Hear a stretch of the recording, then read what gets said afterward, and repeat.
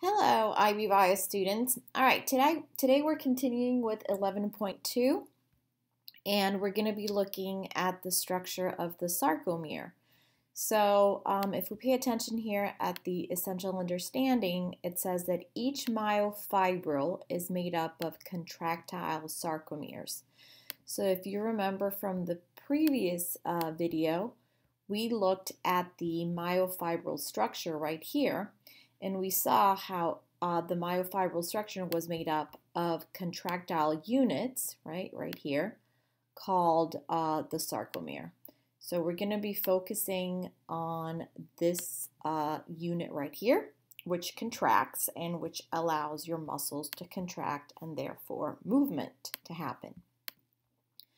So let's go back here to the sarcomeres and let's look at some of the structure here. Let me move it up right here. All right, so first thing you need to know is that the sarcomeres are made up of two protein myofilaments. So these are proteins, and you're going to see that they have different names. So we have a thick filament known as myosin, and then we have a thin filament known as actin. So these are the two protein myofilaments that you're responsible for recognizing, drawing, and understanding how they work. So if you look at the myosin, or the thick filament, notice how it's drawn thicker, and also notice how it has these small protruding heads. So these little small protruding heads right there. Now it is because it has these heads that it is able to bind to regions of actin, which is the thin filament. And notice how it's much thinner, right, than myosin, which is that thick filament. Okay, so what happens? These two filaments, they are going to move past each other or relative to each other.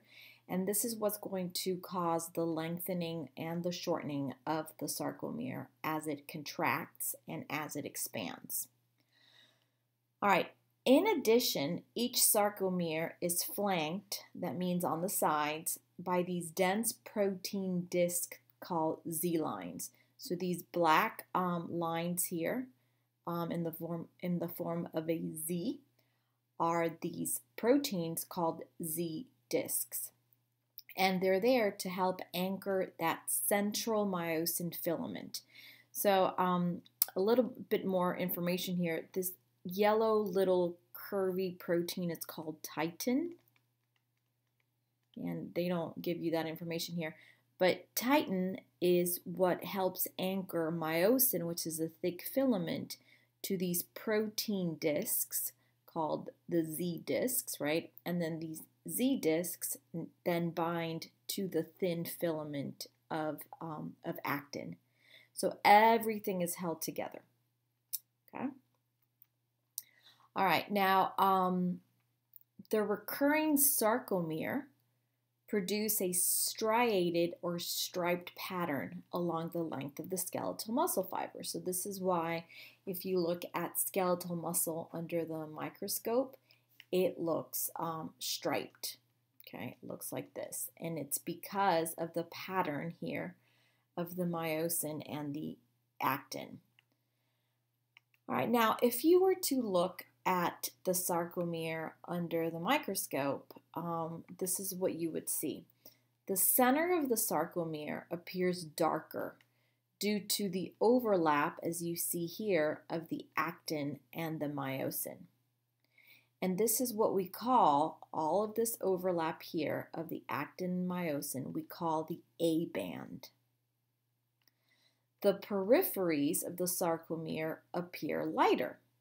And that's because only actin is present right here on the peripheries. And we call that region the I band region. And then when the sarcomere is not contracted, there is a region within the A band called the H zone. And this is kind of like the lighter central region within the A band.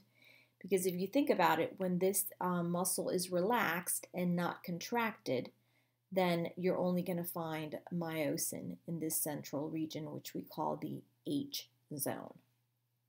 Okay?